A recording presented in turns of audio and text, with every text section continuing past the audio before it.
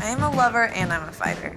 It sounds terrible, but it's a good feeling when you land a solid, clean punch on somebody. I am very feminine, I am very girly. I love going to the beach. I love laying by the pool with some girlfriends, going to get my nails done. You see me before a fight and I'm laughing and socializing because that's what relaxes me, that's what makes me feel comfortable. And I think people may look past me because of that.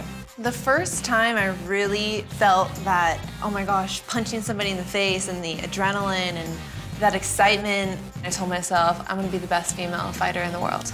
It's empowering for me. It makes me feel good, it makes me feel accomplished and unique, because I know I can play both those roles. I can be feminine and girly, and I can still go in there and be aggressive and be successful in a sport that maybe most people don't find very orthodox for a female.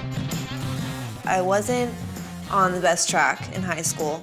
And when I started training for boxing, everything changed. It really just focused me, it changed me as a person. I was up here wanting to do all these fun things, not focus on my future, not set to graduate school.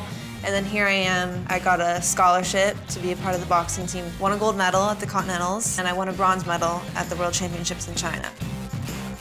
I think that's the key to success, is really finding the passion, so I found it in boxing.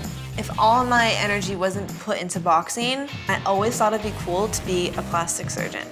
I don't know why.